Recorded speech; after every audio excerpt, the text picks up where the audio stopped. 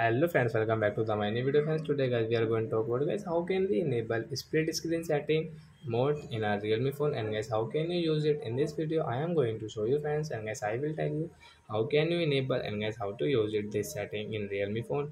So when first of all open your phone setting to enable your screen split, then guys scroll it and guys you can see guys the special feature guys tap here to enable. Then guys you can see split screen setting, friends tap here and guys you can see this setting split screen.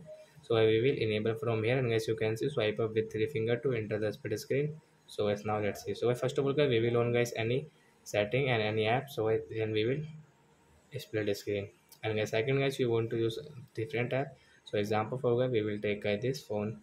So as you can see, so while operating as your like your phone, and guys you can see guys you can use it two screens, so like that guys one screen guys we will.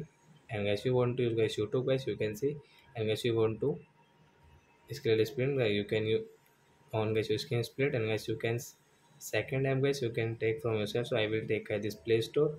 So you can see guys while Play Store guys operating I can operate YouTube as well as friends.